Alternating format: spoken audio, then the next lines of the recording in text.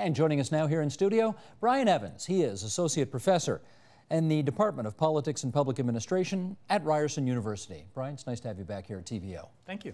Let's just set up this first question with a bit of background here. We're going to go back to 2008. The Great Recession hits. Governments all over the world decide they need to prime the pump lest unemployment rates go through the roof, and so they decide to spend. Right. We are now a few years later, and governments in their wisdom have decided it is time to retrench. Yeah. We're in times of austerity. We've got to stop spending, and they've got to figure out who bears the brunt of all of that. Correct. How difficult is it to figure out who should be on that list?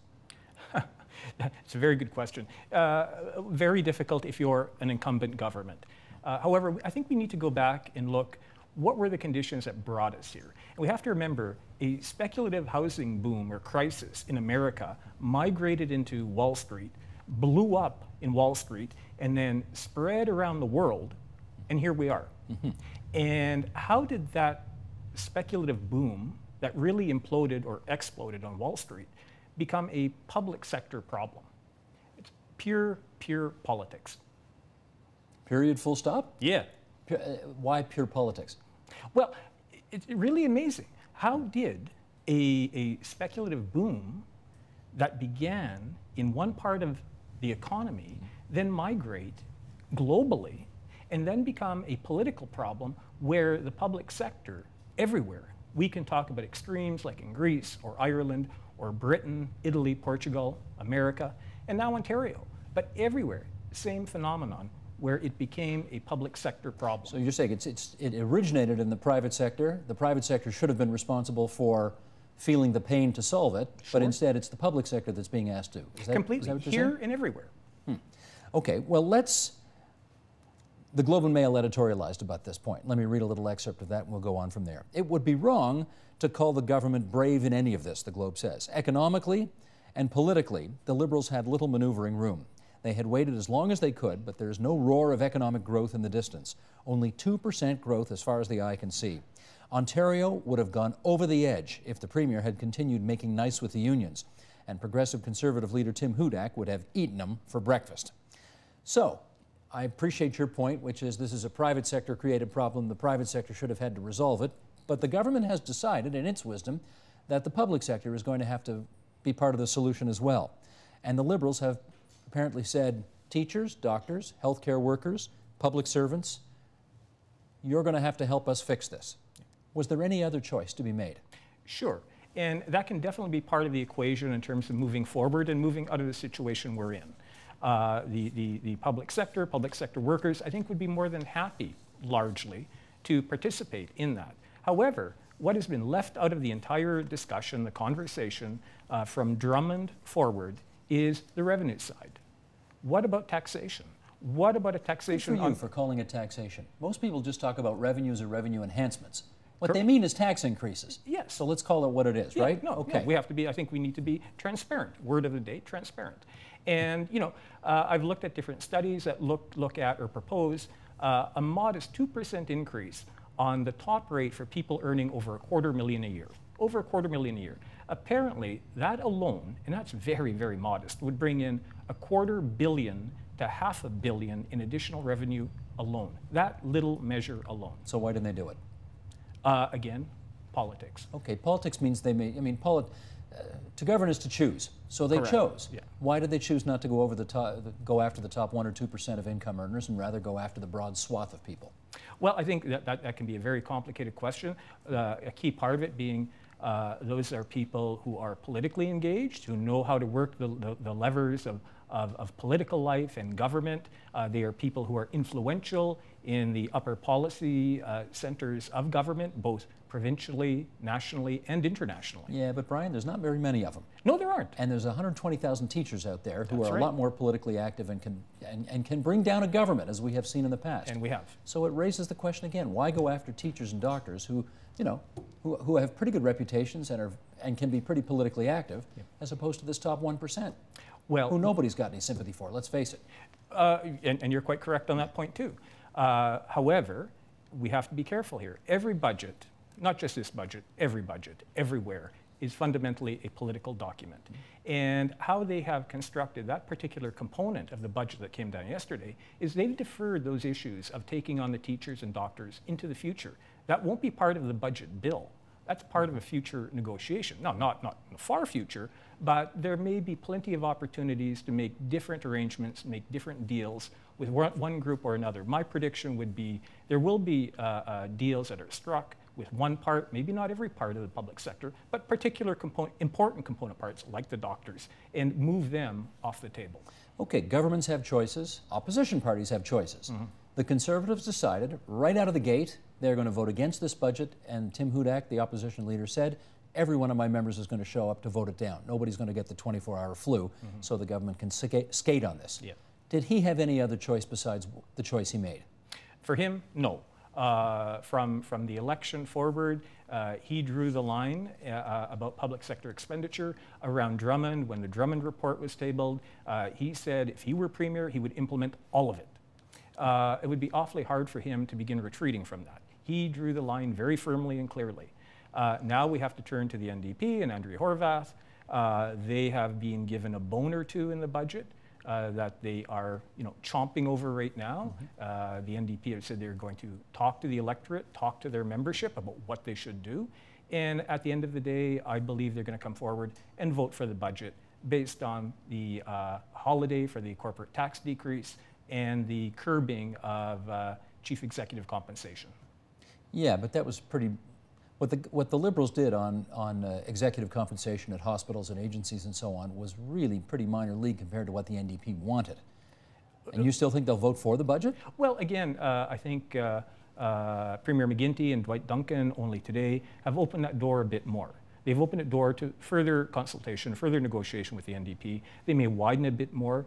And I'm a former bureaucrat myself. I did work in the Ontario Ministry of Labour at one time. And I know that very often different deals can be made that may not have to do with the budget itself. It might have to do with labor legislation, dealing with precarity in work. It might have to do with public pensions. It may have to do with a whole bunch of things that weren't directly talked about in the budget. There is, this may be a prejudice in media or a prejudice in certain parts of society, but I hear it all the time. Conservatives love to cut. Liberals, it's just not part of their DNA to do it.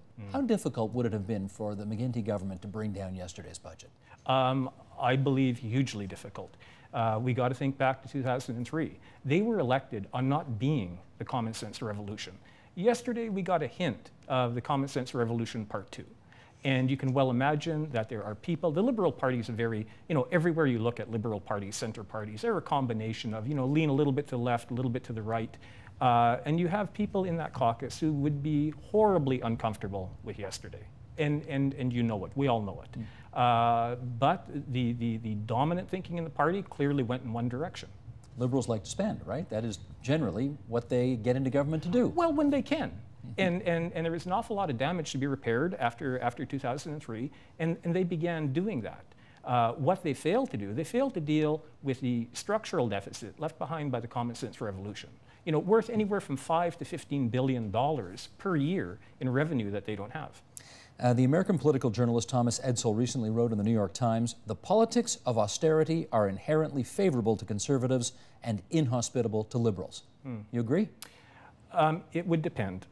And it would depend in the following way. I read a poll, a Canadian poll, not an Ontario poll, but I think we can extrapolate and make a generalization about Ontario or anywhere, where, yeah, the majority of Canadians wanted public sector or public expenditures cut, I think by 53, 54%. But you went a bit further down the survey and you found that a majority, 65%, favored more public expenditure in healthcare, education, and employment programs. And a bit of a contradiction in that. Yeah, but this government can read polls. Yeah. So are they thinking as long as we protect health and education, we can do some slash and burn elsewhere? That clearly would be part of it. But the reality being, the type of budget they brought down, if we project forward, I don't know if I want to call it slashing and burning, but they are cutting health and education, in effect, over the long term. Let me ask you this, because you're a public servant, you're paid by the public purse, yes? So are teachers, doctors, public servants, university professors, college instructors, are they more likely to be open to budget cuts in an age of austerity? Again, it would depend, and for me, the key thing being the taxation expenditure side. I think many people would be prepared to pay their fair share. I would as an individual, you probably would. However, we want it to be our fair share, and we don't want the millionaire down the road, the banker down the road, the investment banker down the road, making 10 times more than we do, paying nothing at all. Is that part of what went into means testing drugs? Oh, I think part of it. But again, you know, Dwight Duncan characterized it as a balanced liberal approach. The reality being one little thing. Why don't we look at people collecting welfare, the Ontario Child Benefit, all frozen, all put on hold. You know, the bottom 5% of our province are being put on hold. They're getting by on very little to begin with. And yet, that modest tax measure that I proposed for people earning over $250,000 a year, that would have more than paid to help people at the bottom 5% maintain, in fact, move ahead a little bit. Let's talk about growth rates, because of course there was a time in this province when growth was 5, 6, 7% a year. Yep. I'm talking 30, 40 years ago now, 40 years ago. I remember. And you know, if you wanted to try to balance your books, buoyant revenues would help you do that because the economy was chugging along very nicely. We saw the estimates in the budget yesterday. Growth rates below 2% for last year, this year, might get over 2% next year, the year after. How do you govern, in particular, how does a Liberal govern without buoyant growth rates? Not only Liberal, any government. You know, we make a big deal of the common sense revolution. If you go back and look at the numbers, by 1999, even under Premier Mike Harris, they were pouring money back into healthcare, back into education. You know, not to the degree that they had taken it out, but they were beginning to put money back in.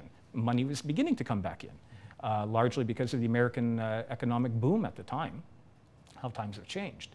But so for any government it would be difficult. But yeah, the reality being when you have money coming in, you can invest in programs, you can create new programs, you have much more room to create a broad political coalition. You know, to be the one Ontario that Dalton McGuinty likes to talk about.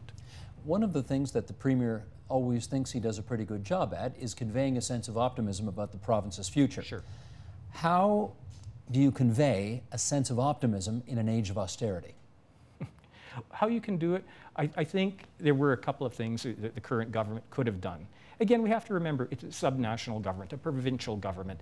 There are a lot of real constraints that limit what they can do. Even the national government would have difficulty. But by being, I think, a little bit more long-term thinking, we have anemic growth. You're quite correct. But we have growth. We're not going backward. It's not flatline. No, it's not a recession. It's not negative. Right. It's growth. And by taking the long-term view, and notwithstanding the Drummond report, which was based on a lot of assumptions that could they come true? Yeah, but highly unlikely. And therefore, it drew a very negative picture of the future where we would have a $30 billion a year annual deficit. Mm-hmm. It could happen, but everything in life would have to go wrong. Yeah. Everything. Of course, the thinking behind that is you got to scare the you-know-what out of people before they're open to measures like these. Yeah, but then feeding into the negative thinking, and we all begin worrying about the medium to long-term future. And it's already well entrenched. Another poll I read saw a majority of Canadians feel the next 25 years are going to be god-awful. Mm. And you know, we have this negative kind of a zeitgeist kind of taking hold of the population as a whole. Bryan, last 30 seconds. Do governments, as a general rule, survive when they have to govern during an age of austerity? Again, it would all depend on how they govern. We've had a lot of talk today about will the government survive a budget vote? I think they will, but why don't we imagine they do not? My own view would be if they had to go to an election, they'd probably win a majority. That's probably what they're thinking too. I think so. Bryan Evans, Ryerson University, thanks for coming in tonight. Thank you for having me. Support Ontario's public television. Donate at tvo.org.